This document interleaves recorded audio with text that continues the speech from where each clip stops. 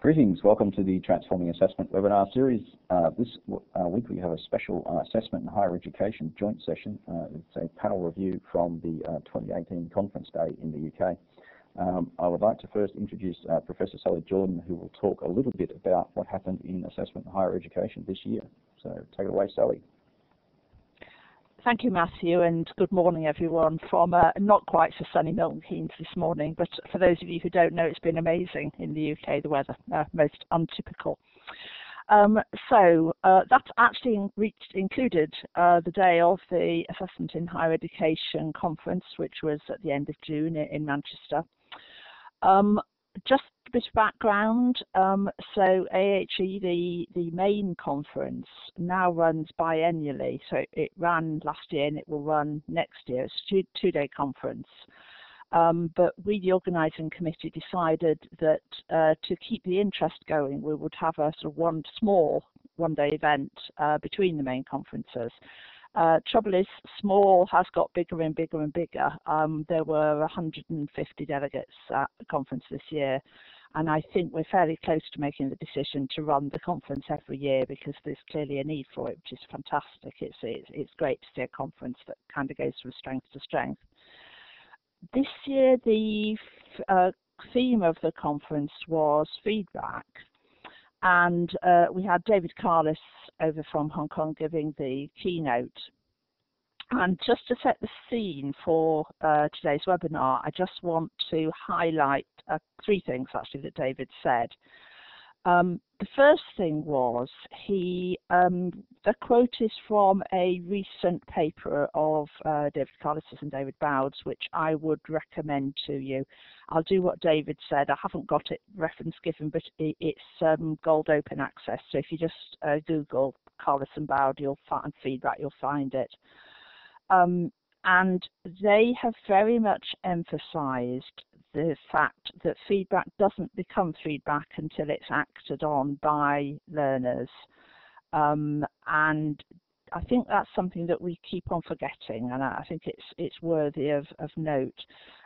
Later on in the conference, somebody asked about how that relates to technology-enabled feedback, how that could be used, and obviously there's a danger that we get into a mindset where feedback is something that we give to students rather than being the other way around. So anyway, just something to think about as we're going through this morning. The second thing I want to emphasize, actually I haven't got on a slide, and that's a reminder that feedback given at the end of a learning process, where that might be right at the end of a degree program. I think if it's somewhere in the middle, it's less certain. But actually, if you give feedback when there's no time for students to use it to make a difference, maybe that's not such a useful thing. And the third thing that David pointed out was this idea of provocative feedback. It's a lovely slide. I took this photograph from the conference there. He was talking about an example of some, shall we say, slightly maybe upsetting feedback that he received a very long time ago, where his supervisor back in 1983 said, yes, it's all very good and fine, but where's the pizzazz?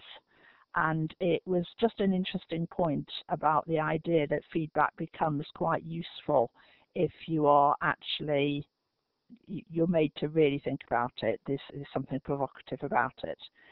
Anyway, it was a great one-day conference. At the end, I'll give you the links for more information for the 2019 proper conference. But that's for the future. For today, we've got three of the speakers from the conference who are going to highlight what they talked about. And if we're looking for a theme for this, I think it's probably sticking with the feedback theme from the main conference, but something digital about it. So at which point I will stop talking and hand over to our first speaker, who is Theresa. Oh, good morning or good evening or whatever to everybody. Yes, so I want to present some of the outcomes from a 3-year initiative that's been trying to enhance student engagement in a module by changing the feedback strategy. And particularly we tried to do this by introducing an online portfolio assessment. So just to give you a bit of background, this relates to a first-year core academic skills module. It's taken by about 6 different degree disciplines around geography and environmental science subjects. And the usual way that the module was delivered was through small group weekly tutorials, and the assessment was a portfolio of different academic skills activities, such as critical reading, scientific writing, all that sort of things. The problem that we encountered was that students, instead of bringing work with them every week, as they were supposed to do, and engaging with these tasks on a weekly basis, they weren't doing that. That means that they weren't able to benefit from feedback given during the tutorials. It affected the running of the tutorials, and it meant that tutors weren't really able to see how they were progressing. So we switched the printed portfolio for an online portfolio. We used WordPress to get students to create the portfolios. And we felt that if tutors were able to access these online portfolios, they would be able to monitor their progress, whether or not students brought work along to the tutorials. They could give regular written feedback through the comments tool on the website, and that would encourage timely progress. This was the plan. We actually implemented this change over the course of 3 years, and in the first 2 years we split the cohort into approximately, it was not quite 50-50, so we had some students submitting their portfolio in the traditional way, the printed copy, and some submitting in the using the online method. And we evaluated the whole process to see how it went to staff and students using a questionnaire survey, and we got very high return rates over the 3 years of almost everybody from the tutors and at least 3/4 of the students.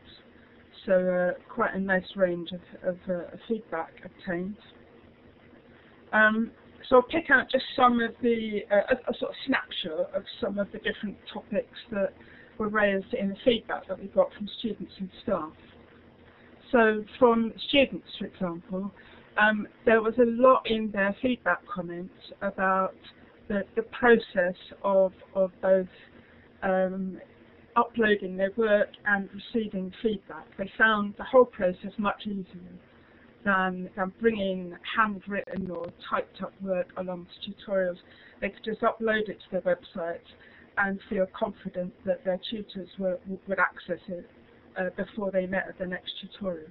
They found the whole process easy, it was clear, they were able to get a rapid response from their tutors.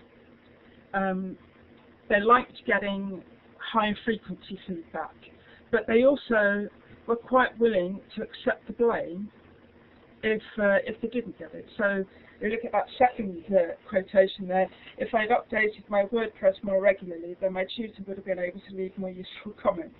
So they're acknowledging that sometimes they were to blame if they didn't get the feedback. And if they didn't get regular feedback, they obviously wanted more. So only giving feedback for one task, but if I was given feedback for all tasks, it would have been far more helpful. And then a couple of other bits from students. The format of the feedback,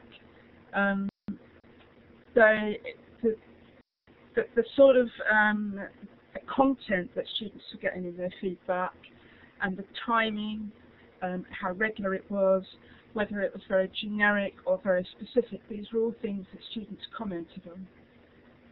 But it did also affect their behaviour, so that if tutors didn't provide those online comments to students, they tended not to bother uploading stuff in subsequent weeks.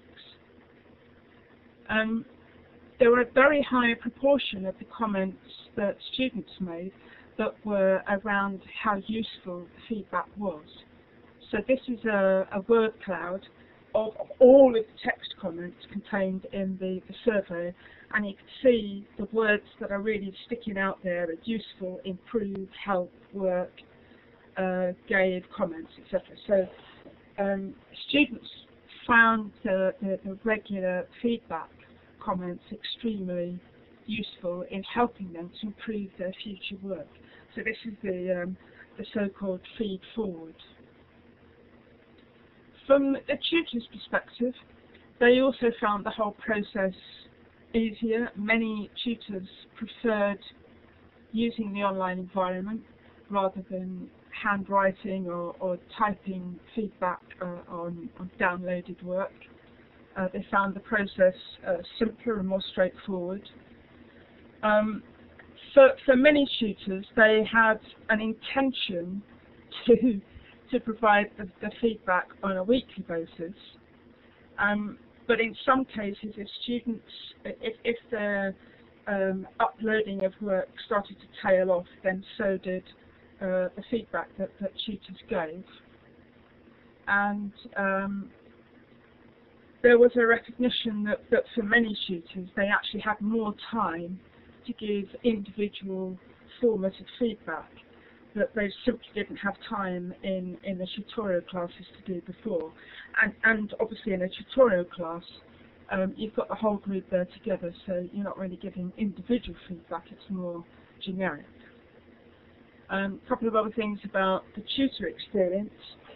So in terms of the format, as I say, most tutors really engaged in this new process and looked at the online portfolios every week and provided written comments using the comments tool in WordPress.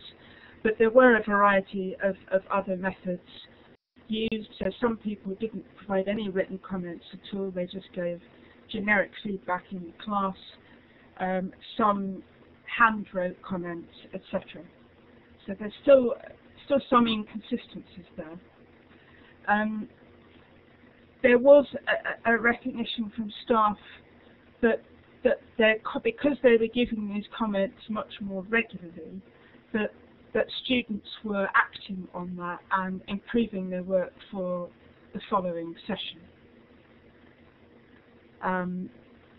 And looking at some of the comments from staff, it wasn't just feedback about what they'd done correctly, what they hadn't done correctly, but there was also guidance being provided. So informing them of missing work, encouraging them, supporting them. I said that we evaluated the project through the questionnaire survey, but I also did an analysis of student grades, comparing the grades for the printed portfolio with those for the online portfolio. And you can see the four phases along the bottom. So phase 0 is before we introduce the online portfolio at all. And phase 3 is when all students are doing the online portfolio. And although there's a bit of noise in the data, there is a statistically significant difference between the two groups, with the online portfolio getting higher grades. As I say, it's difficult to draw really firm conclusions from that because there are all sorts of other influences going on as well. But nevertheless, it's a good sign. So, in terms of the outcomes of this switch to the online portfolio, some of the wider benefits are that both staff and students were able to monitor progress much more effectively. There's certainly evidence that students had a better grasp of how to reach a higher standard, what was required of them. They learnt from each other, not just from looking at each other's sites in a tutorial class and learning from each other in that way, but also gaining the motivation to make faster progress or better progress by comparing their work with others. In terms of student engagement, the lower quotation there, a lot more students kept up with the tasks as they went along in comparison to last year. So that's a really nice finding, and that's certainly reflected in the students' positive experience of this whole process. However, the challenges that remain are largely around inconsistency. So on the one hand, we've got students clearly engaging, but then some tutors' experience was that students weren't engaging with the process despite being reminded. But there's also inconsistency from tutors as well, with a lack of, I guess, what you could call buy-in. And this obviously has a negative effect on the student experience. I'm going to switch to the final slide now. So the conclusions are that we've, by providing this very regular, prompt online feedback, and that tends to facilitate the whole ability of both staff and students to monitor progress. That encourages engagement in the unit or the module itself. It improves the grasp of standards and self-reflection and so on, and starts to move towards what David Carlos was talking about, was having better dialogue and learner agency. So I'm sure you don't want to read through all the sources there, so I'll just say thank you for listening. And happy to answer any questions at this point. Thank you very much, Theresa. I heard there's one question, factual question, come from Matthew himself, who I'm sure can ask it himself.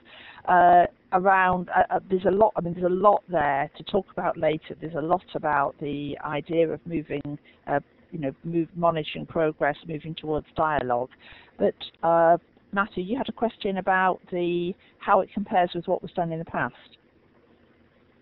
Yes, I was just wondering, and I think you sort of did answer it a little bit, about whether digital portfolios were used in the face-to-face classes, because it seems that the paper-based portfolios were. Is that right?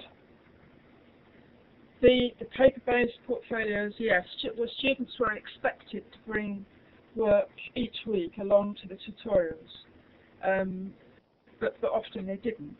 They forgot it, the dog ate it, whatever. But with the online portfolio, the crucial difference is that the tutors had access all the time to their portfolios, so they could see how they were progressing, and they could also display those portfolios in the tutorials for the whole class to see. When I say whole class, we're talking 5 or 6 students probably.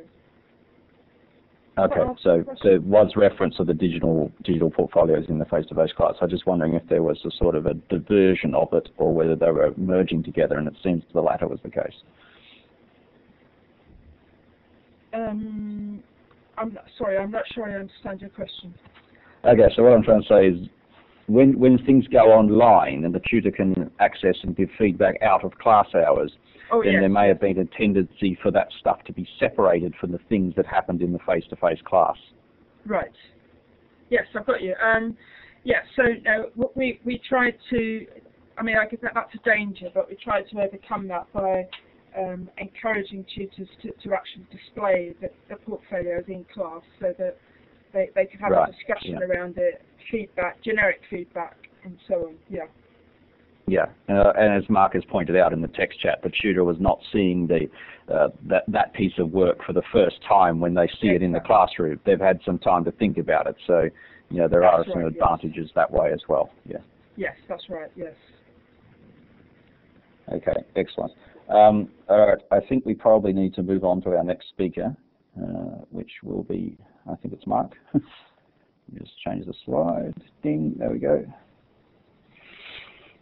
Okay, can you hear me okay? Yes, all good. Take it away. Perfect. Thank you very much, and thank you for the first talk. I thoroughly enjoyed it. So my name is Mark Glynn, and I head up the Teaching and Learning Unit, which we call the Teaching Enhancement Unit in Dublin City University. And I'm here speaking on behalf of colleagues and the practitioners, the people at the coalface, Evelyn, Adele, Anna and Colette, and they're really the brains behind this initiative. I'm just coming in from the teaching and learning side of you, but these are the people, as I say, at the coalface.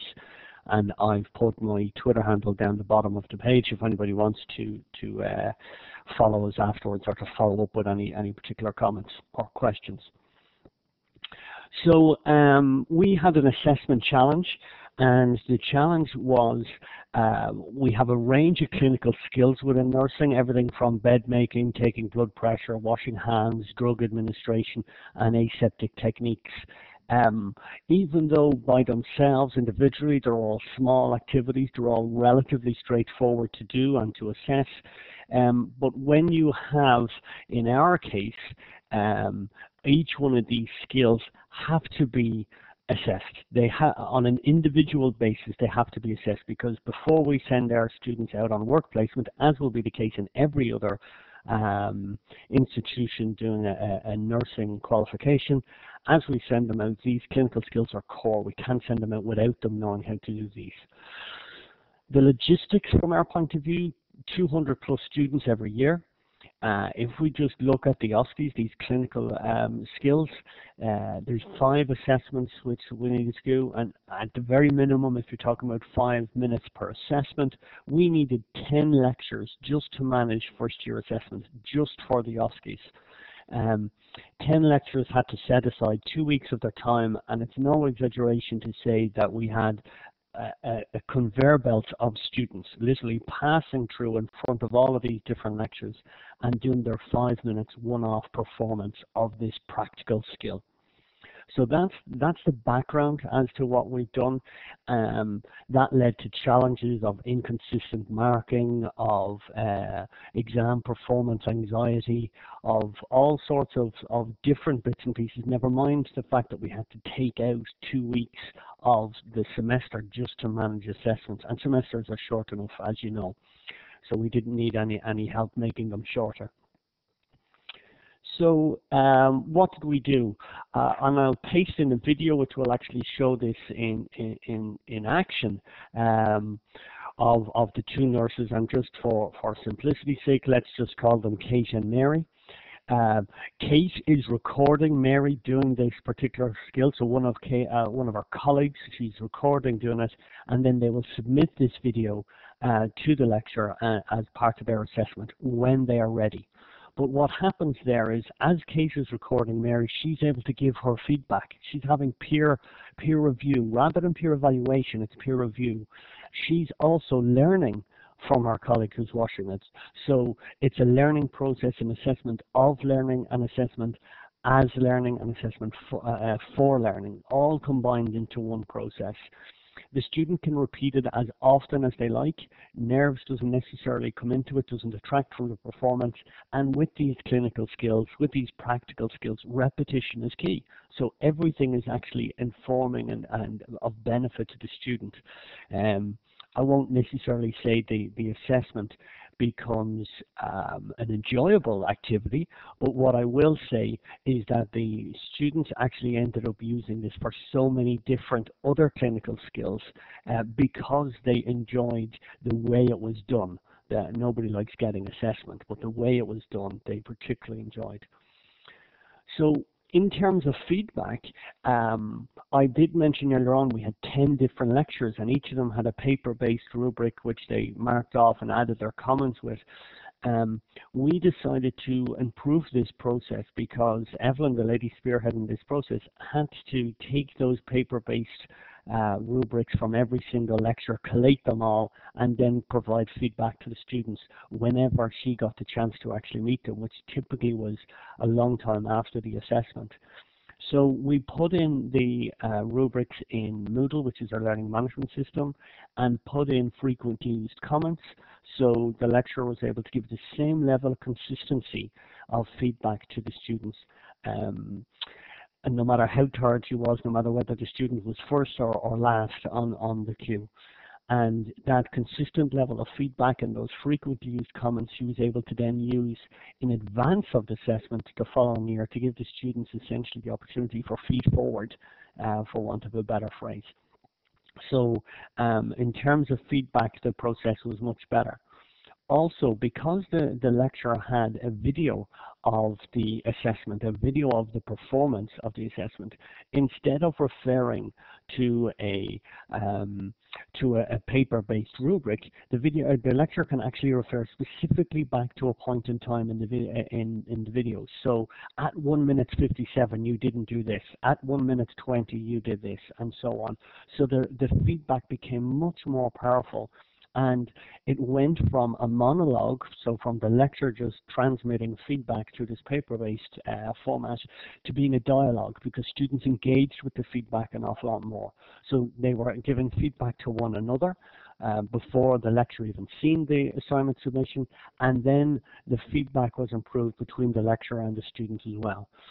So we were very, very happy with the process and the efficiencies that we gained, both in terms of the learning, but also the administration aspect of it and the pure organization aspect of it too. So we asked the students how did they feel about it.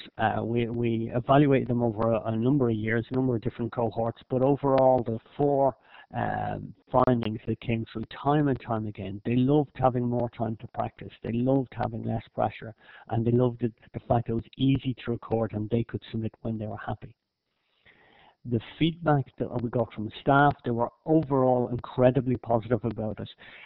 They really valued being able to take a break when they're tired. As I said, 200 plus students. With all the best intentions at heart, you are going to be tired by the time you get to student 190. So this allowed, it removed the conveyor belt process and allowed the lecturer to look at and review the assignment submissions when he or she is ready. The fact that they could rewind the video to look again if they think they missed it, and which was the most beneficial one, or at least highlighted the most often, is they could refer back to the video if there was a disputed result. We've all had it where a student said, "Oh, I didn't do that. You said I got this wrong and I didn't." Well, now we have video evidence to prove it. We won't mention the World Cup and VAR at the moment, it's a bit too topical. But they were more confident of the consistent marking, and they could discuss the differences and agree to mark. And that goes back to the dialogue rather than monologue when it came back to the use of this technology. So just sort of summarizing the efficiencies that we got, we had efficiency in student learning because the students had peer review before it. They learned off one another. They could practice as often as they like. So if it was a quality box, I'd be ticking that right now. The feedback that they received feedback from one another, but also better and more consistent feedback from the staff member or members involved. Career development. Career development is important because what we did was we encouraged the students to integrate these videos into their e-portfolio, and then they're able to highlight them when it comes to work placement, and indeed when they're in work placement they can refer back to those videos just to give them a little bit more of a refresher. We had from a staff's point of view, as I said, the assessment, the process was improved, but the one I really want to highlight here is the fact that the feedback provided was more consistent. The feedback provided became a dialogue. The students got engaged with it. So the lecturers actually felt more involved and more enthused by this particular assignment, what could be, as you can appreciate, a very tedious assignment. And again, huge savings in staff time. Went from involving 10 lecturers over 2 weeks to 1 lecturer over 2 weeks.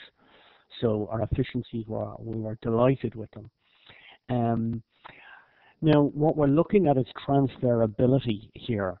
So we looked at this for taking, washing hands was our initial ones. Well, now our students are doing it, and what I alluded to at the start was our students started using this for other techniques, other OSCEs, that they weren't required to do, but we found them practicing up in the labs, recording one another, learning from one another, nothing to do with an assessment.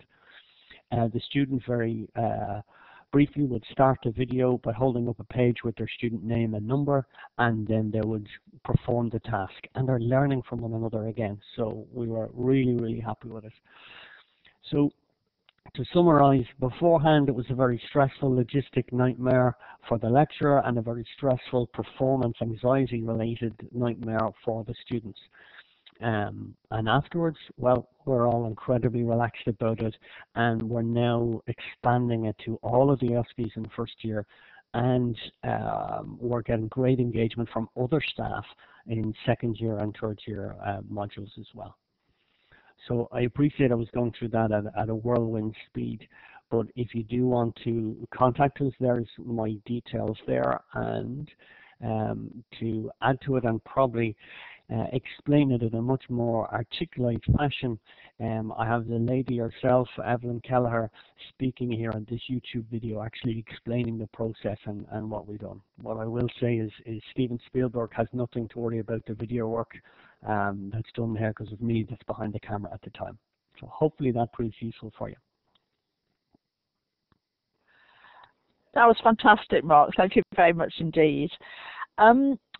Again, there's a lot of discussion being going on, and I think perhaps the issue around the importance of consistency of feedback is one that we can pick up in discussion at the end.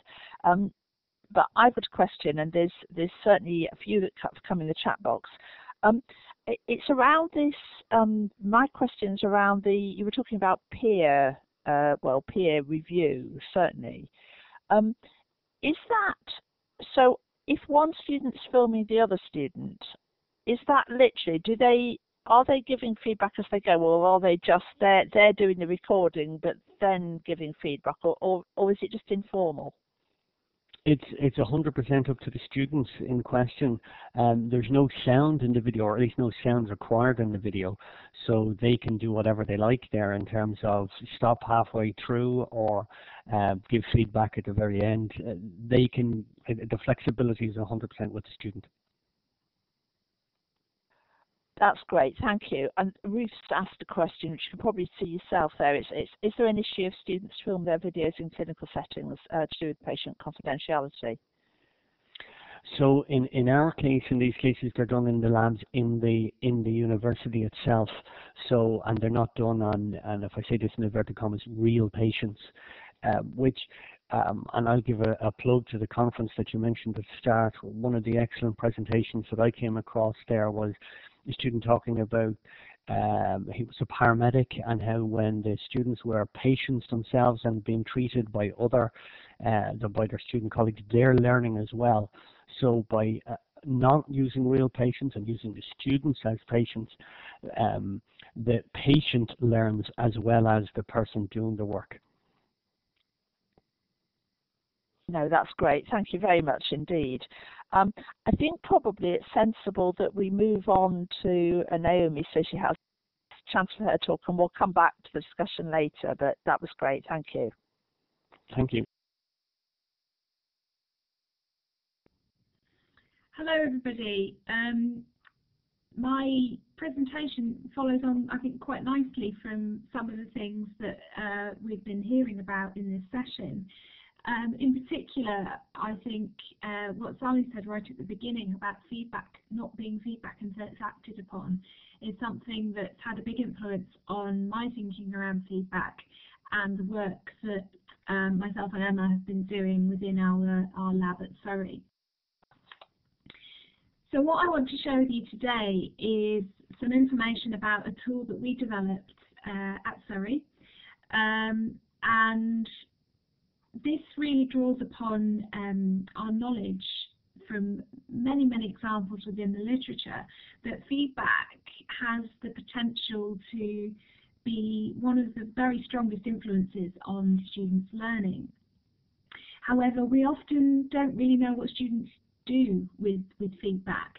Academics spend a very long time carefully crafting comments to guide students' future learning, but we don't really know what happens next. And we often make assumptions about students' engagement based on what we can see. So I was at a university in the UK a few weeks ago, and one of the things that I saw in a corridor was a set of pigeonholes with student assignments that had been marked, and there were piles and piles of them that hadn't been collected. And so I think this is often an assumption that we make, that students aren't interested in feedback because they don't pick it up. But actually there's a lot more going on beneath the surface that we don't really know about. And so getting to this issue of the impact of feedback is something that I think is really important. And Margaret Price talks about the invisibility of student engagement with feedback. And I think that really represents this fact that we don't know what happens next. How do students use feedback? Do they understand it? What do they do next? What actions do they take? So we were trying to find ways of understanding the answers to some of these questions. And we recognised that with many of the moves to electronic management of assessment, students leave digital footprints, essentially, that can perhaps give us some insight into student engagement with feedback. Now, learning analytics, or feedback analytics, as they're sometimes called, is still, I think we could say, an emerging field, and we have to be cautious with how we interpret those analytics. But by looking at how students engage with feedback in virtual learning environments, there is potential there to uncover this kind of hidden, invisible recipients of feedback. And so this led us to conduct a project which we called the Feedback Footprints Project, which was looking at how learning analytics could help us to understand engagement with feedback, but also be used to inform student action on the basis of feedback information. So there is some work within the literature, mainly conference papers actually, that are looking at feedback analytics, so information from learning management systems about how feedback is being engaged with. Typical measures that we would see within these kinds of systems are the number of students opening feedback, how long they look at it for, how many times they look at their feedback. Obviously, some of these measures could be misleading, because just because a student opens the feedback and has it open for 20 minutes doesn't mean that there's been any meaningful engagement with that information. But it does give us some early indication of at least a surface level of student engagement. So this example here from Arda and Stansfield represents a system they developed called My Feedback, where the tutor could see all of their students and whether they had read their feedback and how many times they'd looked at it. And as this chart on the right-hand side of the screen shows, the majority of students only read their feedback once. Now, we have, I think, a lot of common sense views that students only really look at feedback once.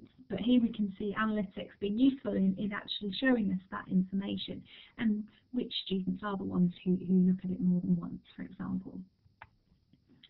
A more promising use of analytics to specifically explore the impact of feedback comes from a study by Zimbardi and colleagues, where they tracked students' engagement with feedback. And this time it's a little bit more sophisticated, because they weren't just looking at the number of times feedback was looked at or how long it was open for, but they actually tracked students' clicks whilst engaging with the feedback. And they did this with groups of students who, over the course of a semester, were doing a series of reports, lab report style assessments. And what their data show is that students who spent longer with their feedback improved more and more quickly than those who spent less time engaging with their feedback. So we get some indication here of the impact of engagement with feedback, which could perhaps be quite powerful information to show to students themselves, so that they can see how the use of feedback can have an impact on future grades. But these analytics that I've just shown you, both examples are staff-facing analytics. These are for educators to see what students are doing. And for us, we felt quite strongly that if we want feedback, and specifically students' engagement with feedback, to promote self-regulation, then it's actually students that need to see this information. information representing their own engagement so that they can see where the impact is coming and adjust their future behaviour. And I think probably the most common example of an analytics dashboard that we would see in everyday life is the output from activity trackers such as the Fitbit. And when we think about the purpose of the dashboard within a Fitbit, it is not for a company or for the personal trainer. Primarily, this information is for the individual, so they can see what they're doing. They can see how their engagement with exercise, what they've been eating, how all of this information comes together to inform their understanding of their change in fitness or their change in weight, for example. So this is very much about self-regulation and the individual having access to this information. And so we wanted to see if we could do something similar for students with feedback. So we developed a online virtual learning environment e-portfolio called Feats, and we designed this in collaboration with students. So they told us what would be most useful for them, and we used that as the basic design brief that we then gave to learning technologists to help us design this tool. I put a video link there if you're interested in seeing some screencasts of how the tool works. But basically there are 3 sections within the tool. The first section is a feedback review and synthesis tool. So this is an opportunity for students to create a space for all of their feedback in one place. And that's not just formal feedback from assessments, but also perhaps verbal feedback, the outcomes of discussions with a tutor or a peer, or even their own self-assessment. And this enables students to see how multiple markers are perhaps telling them similar things about what they need to do to improve their work. There are then analytics that come out of that feedback review that shows them the most common things that they're being told through their feedback. Based on that information, the second section is then a skill development tool, which consists of a large resource bank where students can go and access podcasts, papers, books, book onto workshops, for example, to develop particular elements of their skills. And then the final section is an action planning tool. So based on the resources they've decided to engage with, it populates an action planning tool which sets out what they're going to do to use their feedback, and also to encourage links to personal tutors, for example, to engage in further dialogue.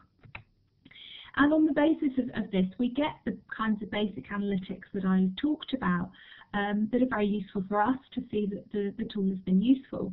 So we launched last September to 5,000 students and evaluated this over a 25-week period. And we got to nearly 3,500 active users, those who are using the portfolio regularly. And we also saw that over the period of time that we were evaluating this tool, the amount of time students were spending in the portfolio went up, suggesting that they were using more of the features and doing different things with the tools and resources within the portfolio. We also were able to see differences across disciplines, for example. I've got one example here of a cluster of disciplines within health and medical sciences. So we could see some differences in terms of the assessment patterns in different modules, for example, and how that might be leading to different engagement with feedback. But the most important element of the portfolio is really this student-facing dashboard, which they see when they log into the portfolio. It shows them how many reviews they've entered, how many actions they've entered, how many are still to complete. But it also gives them these visual representations of the top 3 things that they've been doing well in their work and the top 3 areas for improvement, which is based on that feedback synthesis that they complete within the first section. And the idea is that they can track their progress, they can see how their engagement with feedback, what they have been doing, has had an influence both on their grades but also on the development of their skills, how that is changing over time. We are also analysing student attainment and self-report measures alongside these analytics, but that's very much a work in progress. We've got a lot of data to go through from this pilot year, but we're planning to roll this out across the university next year to students. And we continue to involve students in the design and development of the portfolio. We've got a collaborative approach to curation of the resource bank, where we encourage students to submit suggestions for resources that should go in there. If they found a useful website on referencing, for example, then they're able to make that suggestion and we can add that into the resource bank. So, as I said, we're going through a lot of the data at the moment, but there's just a couple of indications here from our snapshot that we took at Christmas at the midpoint, where we'd seen a significant increase in what we call students' cognizance, which represents their knowledge of the steps that you need to take in order to take meaningful action on feedback. We had a really good level of student engagement with the project and with the use of the portfolio. And one of the reasons for this, I think, was because we took this partnership approach where the students helped to design it, and it gave them ownership. So we have one student here saying, I'm quite proud of what I've created and that this is going to help other students. And we also saw that students recognise the importance of their involvement in the feedback process, that feedback is not something that is done to them, but something that they need to take responsibility for if they're going to see the impact on their future work. So we were pleased to see that level of engagement, and also we have students now who have decided to become ambassadors for the portfolio and talking to other students about how it's had an impact on them. So that's a summary of what we've been doing. We, as I said, have got a lot of data to go through, and hopefully that will give us a little bit more information about how all these sources of information can come together to inform our understanding of engagement with feedback, but perhaps more importantly, how that information can help students understand their engagement and the impact that feedback can have on their work. So I'll leave it there. Thank you very much indeed, Naomi. It's fascinating. I'll just reiterate, I was at all the sessions that we've heard, so I've heard them through the second time just now, and one of the comments from the conference was, when can we have it? Basically, that everybody is wanting to engage in this way. Can I just ask one question, and can I just say to everybody as I go, if there's any more questions, just type them in the text box or put your hand up, basically, if you want to speak. But just my question, just from the presentation at the conference, am I right in thinking that this feedback has come to students in a sort of written form, not an electronic form, so they're having to actually essentially key it in again? Is that right? Yes, so they are responsible for entering those feedback reviews in section 1, and they can do that with verbal feedback, with audio, video, written, whatever kind of form that feedback is coming. But we did feel it was really important that the student was entering that in. And some of the students have been saying that whilst at first they didn't really want that, they wanted this to be automated for them, since they've been saying that it really sticks in my memory more because I've had to go through and pull out the important parts. And going back to that Fitbit analogy, whilst the activity tracker will record the number of steps that you've taken, perhaps, or the number of hours sleep you've had, if you wanted to combine that with information about your calorie intake, you need to add that information into the system. So I think it is that important message about self-regulation and about the learner having the responsibility for entering information that's likely to be useful. I think that's actually a really important point. I didn't pick that point, thanks Naomi, I didn't pick that up properly at the conference, and I think that's a really, really important point. Again, it's back to agency, isn't it? Absolutely, yes. Yeah. There's a question from Mark just come in, which is, where's the dashboard? Is it a homepage of the VLE, or is it a separate URL? So from the student's perspective, it's within the VLE. So when they log in, the feedback portfolio is there within their list of courses. So it's seamlessly within the VLE from the perspective of the student. We actually built the tool within Storyline, the SCORM package, and from our perspective, it just allowed us to do more things with it than the e-portfolio function within our VLE.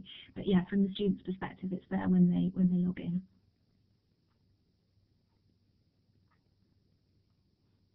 That's great. Well, thank you very much indeed. I think, given the time, it's probably sensible for us to move on to just the general discussion. So I'm hoping, thank you, that so I'm just reiterating those 2 points that I had up at the beginning. The idea that feedback's defined as a process through which learners make sense of information from various sources. I mean, really interesting information we've just had on that in the last talk. But then they use it to enhance their work and learning strategies. The idea of provocative feedback, that's an interesting one, because in some senses we've talked about the importance of the consistency of feedback, and in some senses I think feedback is more provocative if it's less expected, which is an interesting one. The example that I hadn't got up there, which was to do with the point about feedback being during learning rather than at the end, I think again we've had lots of good examples of. And there's a very interesting point that Theresa just picked up on, which is the idea that's been common to the three of the idea of feedback being in the open rather than behind closed doors, which is certainly something I'd be quite interested to discuss further. The other thing I'd be quite interested to discuss further, just to flag it, is this idea that assessment really stops being a separate event, that by providing students with information that it really is learning as well as assessment. However, what I'm going to do really for the remaining time is to throw it open to anybody who wants to speak, and to say, what do you feel? I'll go to the speakers first, so you know what's coming. How do you feel that the ideas from the conference relate to what you've said today? So I'm going to come in order back to the speakers. So I'll go to Theresa first, and then Mark, and then Naomi, and really say, what do you feel? I mean, just things that pull together the themes that you've gathered from the conference, anything else you heard from the conference really, and how does it relate to the work that you're doing or the work that you've heard about today? So Theresa, I'm going to come back to you first, if that's okay. Yeah, sure. I certainly think one of the big themes in the conference was about feedback being a dialogue, and I think that sort of links to the point I made about openness, because traditionally, feedback is the student hands in work, in a box or in a pigeonhole or something like that. The tutor gets it, they mark it, the feedback somehow wends its way back to the student, and they read it, in private. And I think this whole idea about getting out there in the open, I think is part of this whole thing of having more of a dialogue. There was, I didn't go to it, but there was a presentation at the conference from somebody who was talking about maybe we should use the experience that we have when we get peer review of academic papers, and we should be more open about that process with the students. Let them know that actually we're part of this whole feedback thing as well, and that it's good to talk about it. It's good to talk, to pick up something from an advert from about 30 years ago. It's good to get it out there in the open and make it more of a dialogue, either between the tutor and the student, or between the students, as we've seen in one of the talks today. I think that's really important, the idea, and in a sense it becomes more authentic, doesn't it, if it, it's the sort of thing that we experience in everyday life as well. It's really interesting idea. And I can't actually see, I've fallen off the end of the screen who typed it. It was obviously somebody from the conference that's saying that that session was excellent. Have to manage the difficult emotions in response to feedback. It is interesting because there is also a literature though around the fact that one of the advantages of feedback that's generated by a computer, which, you know, again, all the issues there about whether that's genuine feedback or not, but one of the advantages sometimes is that students feel that you're receiving it in private rather than having to be embarrassed in front of your tutor who's an expert. So it's certainly an interesting thing. It's the you know, future professional life. It's all very, very interesting stuff. So lots there to think about. So I think, Mark, may I hand back to you next? Anything, you know, pick up on that or anything else indeed from the conference? Yeah, I totally agree with Theresa. That point really stood out for me about the conference. I'd also add another point, if you don't mind, and it's where the feedback process isn't as efficient when there's teacher dependency, and by that I mean the students didn't believe that they could transfer the feedback from the end of one semester in one module to another module in the next semester.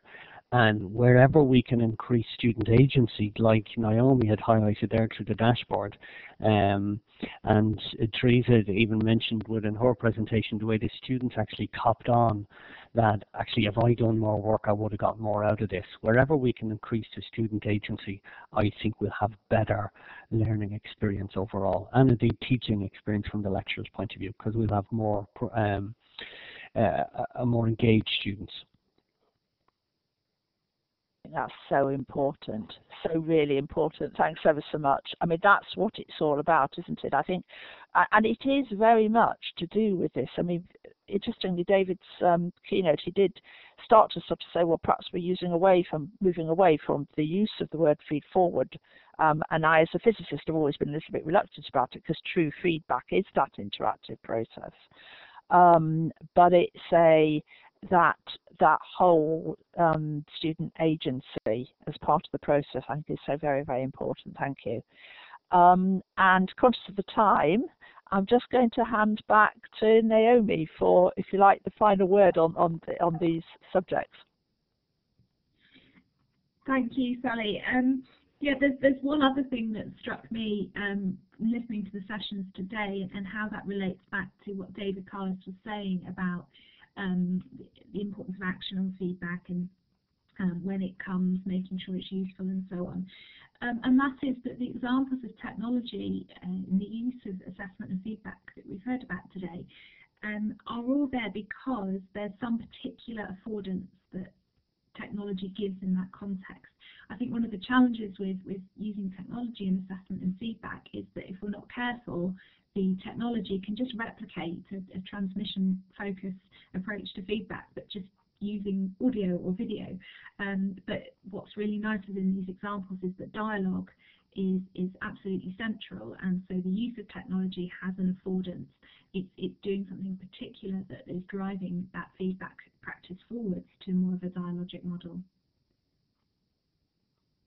I think that's so important, Naomi. Thank you. I think the point I always think of in this one is that it can be so easy to get hoodwinked into using the technology because it's there, and I think it's about using technology because it does something useful. It helps learning. And then double checking that it is, and we've had 3 absolutely brilliant examples of the importance of that now. So that's just a summary of who's been speaking, and I think before I quickly hand back to Matthew, I'll just do the plug for the next conference, which is in nearly a year in Manchester. And I'm expecting that the call for proposals, if you want to speak at that conference, to be made sometime in the autumn. So we've just about made it within the hour, and I'll hand back to Matthew. Oops, I need to press the talk button. Okay, thank you very much, folks. I'm just going to paste in a link for our regular feedback survey. Thank you very much for coming. Just as sort of as a last word as well, the idea of feedback and student action on feedback, I believe we had a webinar on this very topic way back in about 2011 or 2012, where somebody presented a mechanism for getting students involved in reacting to feedback, in that, for example, that they would give qualitative feedback but not release the grades until such time that the students had reacted to that feedback with a comment or a reflection. So I think this idea of a dialogue has been in the background for quite some time, but now we're starting to see technology tools come to the fore with things like learning analytics and assessment analytics, where this stuff can be really used in a much more powerful manner than it could in the past. So we're certainly looking forward to seeing a lot more innovation in this area. So thank you very much, folks. What I wanted to do also was mention what was coming up in the next webinar, if I can find the link. Okay, so our next session will be on unlocking the digital code to literacy implications for learning and assessment. So it's about digital literacies. So that will be on the 1st of August. So see you then, and I'm going to shut off the recording. Thank you very much for coming. And yes, I need to go and catch the public transport too. Bye-bye all.